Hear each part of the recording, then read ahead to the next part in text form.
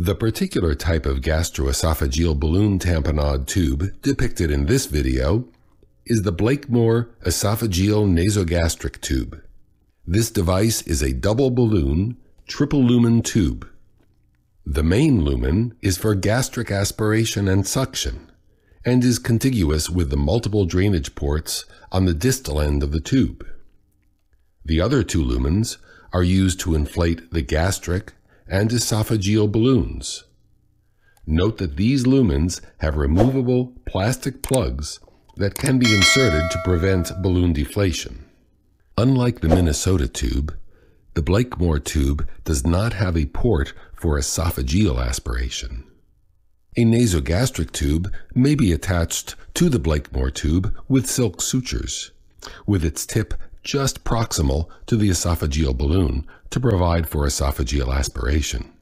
Additional equipment required for the procedure includes a manual manometer or sphygmomanometer, a Y-tube connector, topical anesthetics, vasoconstrictors, and lubricants, tube clamps or hemostats with rubber sleeves, a 60 milliliter catheter tip syringe, and surgical scissors for emergency balloon decompression. The specific equipment used for balloon tamponade of gastroesophageal varices will vary by local policy. Be familiar with the equipment available at your institution. The balloons on the Blakemore tube may be filled with a 60 milliliter catheter-tipped syringe, provided that the balloon inflation tubes are clamped shut before the syringe is removed and refilled with air.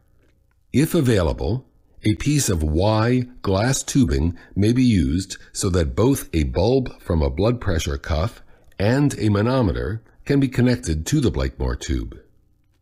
This is a radiograph of a Blakemore tube in isolation. Note that the entire tube is densely radio-opaque. This is important since chest radiographs will be required to confirm proper placement during the insertion sequence. Prior to tube insertion, check both the gastric and esophageal balloons for leaks by inflating them with air. If there is any question regarding the patency of the balloons, submerge them in water during inflation. Completely deflate the balloons after testing and either clamp or insert the plastic plugs into the lumen ports to maintain complete decompression of the balloons during insertion.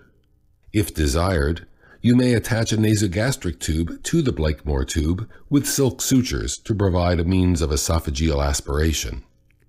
Position the tip of the NG tube 3 centimeters proximal to the esophageal balloon.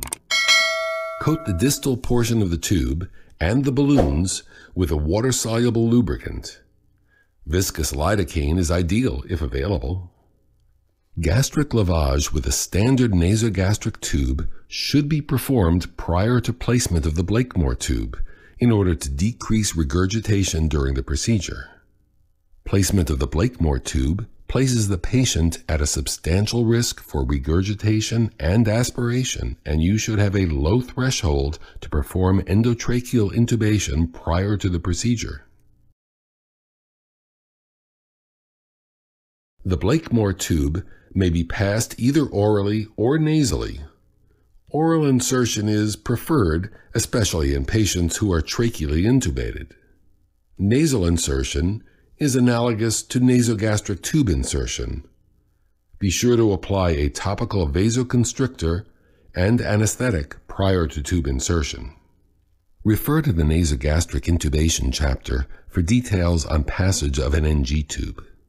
Insert the tube to at least the 50 centimeter mark, or to the maximum depth allowed by the length of the tube. Apply suction to the gastric aspiration port to empty the stomach, which will aid in the prevention of regurgitation. Obtain a chest radiograph at this point to confirm proper intragastric placement of the gastric balloon. Inflate the gastric balloon with 200 to 250 milliliters of air, and then clamp the balloon inflation tube approximately 3 centimeters from the end of the tube. Next, Pull back on the tube until the resistance of the diaphragm is felt.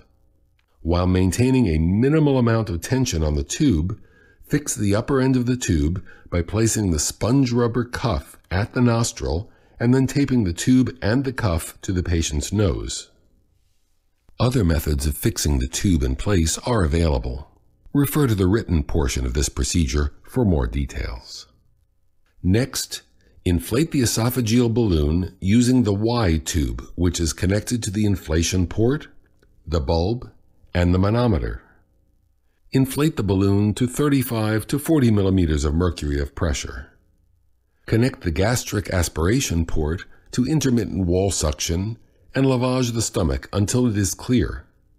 If bright red blood continues to be lavaged from the stomach after 30 minutes, increase the esophageal balloon pressure to 45 millimeters of mercury.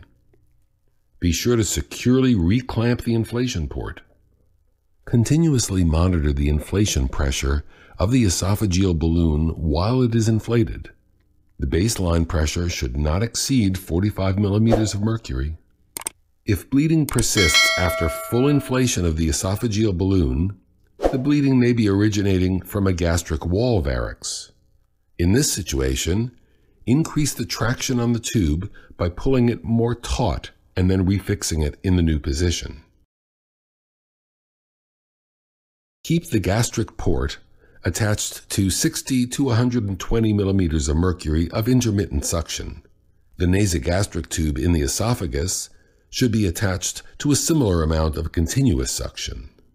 Maintain the esophageal balloon at the lowest pressure that will control bleeding. Reduce the pressure by 5 millimeters of mercury every 3 hours and continuously assess for rebleeding. Reinflate the balloon immediately if bleeding occurs. Maintain the balloon at the minimum pressure for at least 24 hours. To prevent mucosal ischemia, deflate the esophageal balloon for 5 minutes every 6 hours. Soft restraints, sedatives, and analgesics will be required to maintain the patient's comfort and safety while the tube is inserted. Emergent surgery and gastroenterology consultations should be obtained.